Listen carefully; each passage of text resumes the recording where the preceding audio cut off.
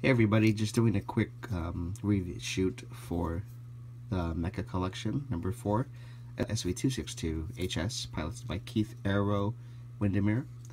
All of the pieces came in 3 sprue trees. Sorry, I couldn't get you footage previously because I had Walkure music in the background and got hit with a copyright notice. But as you can see, it's a fairly small, inexpensive kit, 400 yen. It doesn't take too long to put the actual kit together, maybe a few minutes, 4 to 5 minutes. There isn't a glue needed. What takes the longest is the application of these stickers.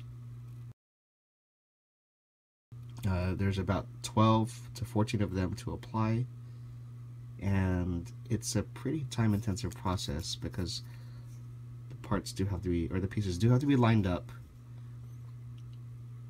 I'm thinking about getting the 171 just to complete the collection.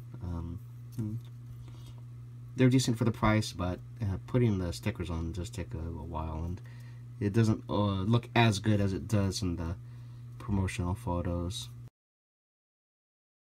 And of course you do get a stand right here. Just plug it into that hole on the bottom. Okay, and there she is on the stand.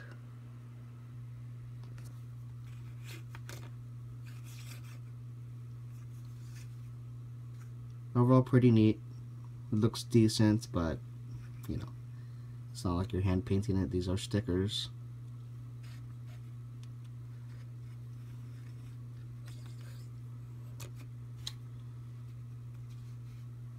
So there it is, the Mecha collection number 4, SV-262.